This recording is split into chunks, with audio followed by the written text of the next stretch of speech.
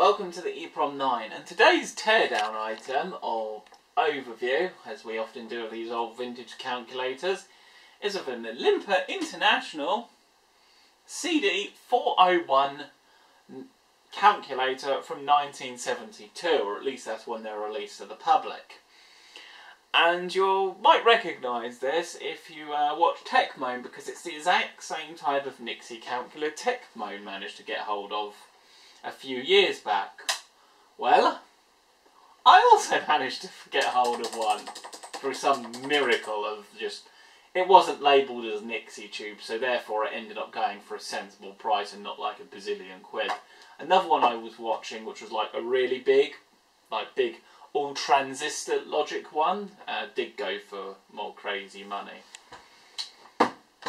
So this was released in 1972 and then continued on. So same era as a lot like previous calculators like this Sinclair Cambridge I have and whatnot. And also I apologise for this wire, but that's how I'm seeing what the camera sees, so I can keep everything in frame. Yeah, maybe I should have connected to another monitor, but yeah. So, shall we pop him open and see what's inside? Because he is a very, very fascinating machine. And isn't a single chip calculator either, so even more interesting. So he takes a standard kettle lead to power him, so any old power lead will do. On the back we've got power switch, Olympia International, back when they were still doing their thing. You've got the tag, which is a lovely metal nameplate. This thing is built to a beautiful quality. Doesn't have floating point calculations, so you only have prescribed decimal places where you set to 233 rather than it setting automatically. Got memory functions, which is quite rare for a 4-function calculator of this age.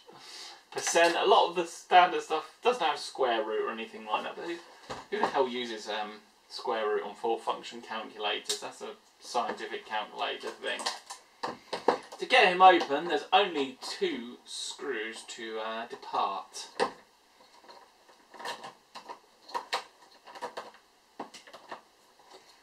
Which are in the back here. So yeah, I didn't win the other one because the transistor one, because it went for silly money. If I did get it, would have had a retro road trip, but because it was kind of above London in the more arsehole place of the UK to get to. So it'd have been an interesting little road trip. It certainly would have been a few hours. So once we have this off, the front just lifts up. And this is made out of ABS plastic because it clips. But not only do we have proper threaded screws that we can see here, but the clips that actually mount to the bottom, you can see they're actually made of metal. These aren't just plastic. They are metal moulded into the plastic. I mean, that's just the level of quality and detail you just don't see anymore, and it's a real shame. Now we can show you the guts more easily if we put him up on his side. We can see the Nixie tube very much more clearly. Now, I've got to do this without electrocuting myself, but... Hey.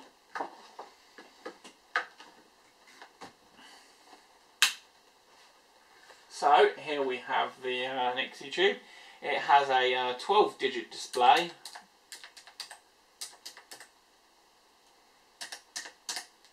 As you can see.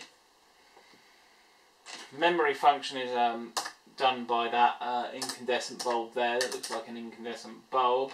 There's an arrow and there's a negative. So we can set it to negative, or I don't know how to trigger the other thing.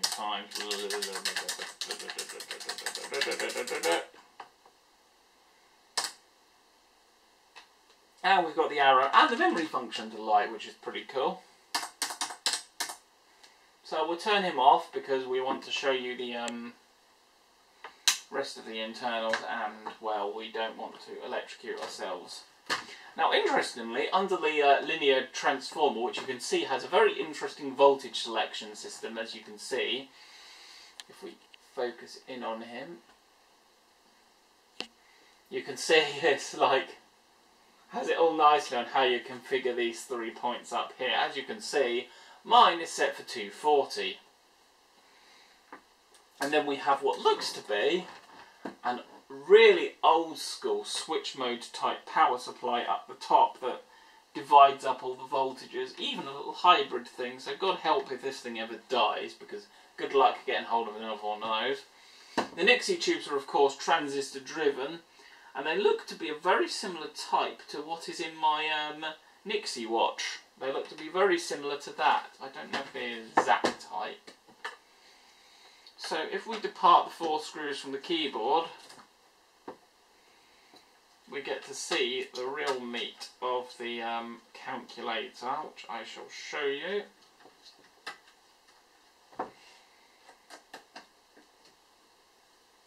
Round and round and round he goes. Where will he stop? Nobody knows.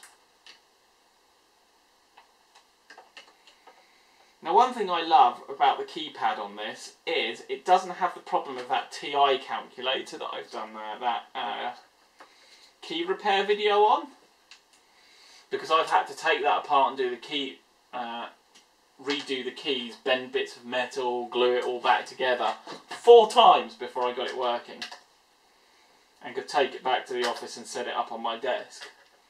This one uses reed switches with magnets, so when you push the keys down, a little magnet goes in front of a reed switch which triggers it, which is an absolutely beautiful system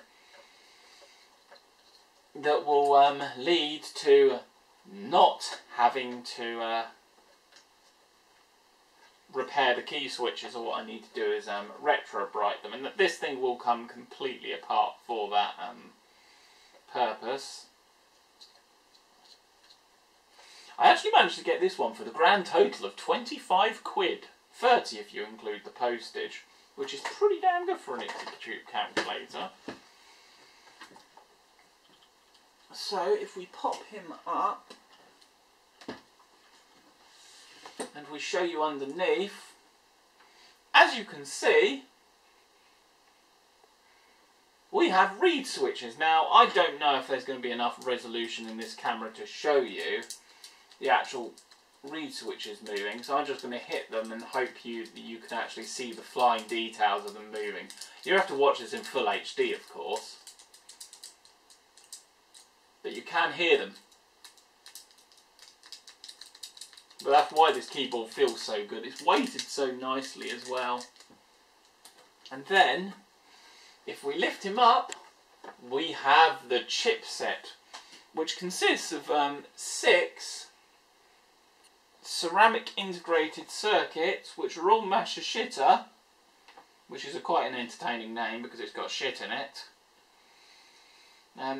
Now this is a full chipset because they're all MN50 51s, but the bit that changes is 15A, 14A, 12A, 122, or 22I, 23I, and 26i.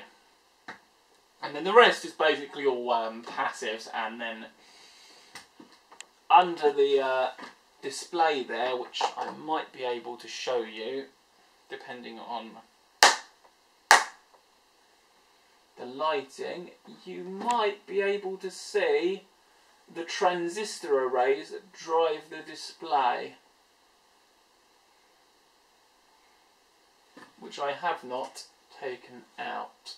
There you go, you can see the transistor arrays that drive the display. Now, hopefully I can keep these alive, because high voltage transistors, which are from the 70s, tend to be a little long in the tooth and tend to have a habit of dying.